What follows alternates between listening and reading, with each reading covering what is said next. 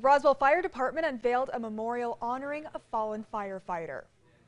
This upright granite tablet stands as a testament to the sacrifice that Jeff made, the ultimate sacrifice paid for the community that he served, the community he chose to live and raise his family in.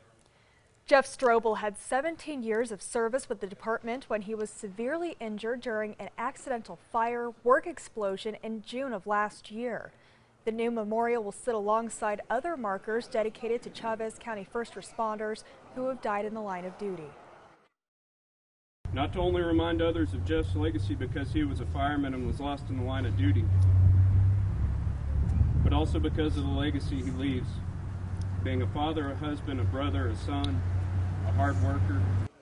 The memorial was generated through a fundraiser that the fire department organized.